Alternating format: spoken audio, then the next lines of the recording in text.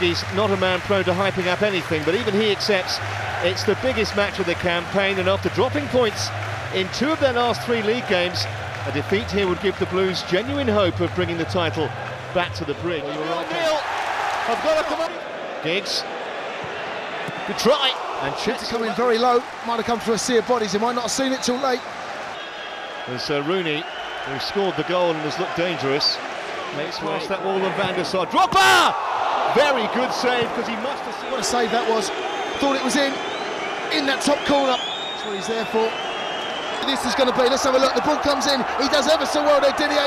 Great ball in from Essien. It's handball, it's a penalty.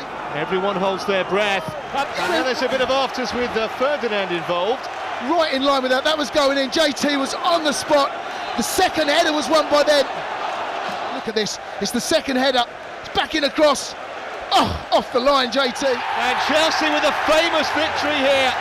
They're rattled. Stiff, and now United must win their last 2 games. Final score at Stamford Bridge, a delirious Stamford Bridge. Chelsea 2, Manchester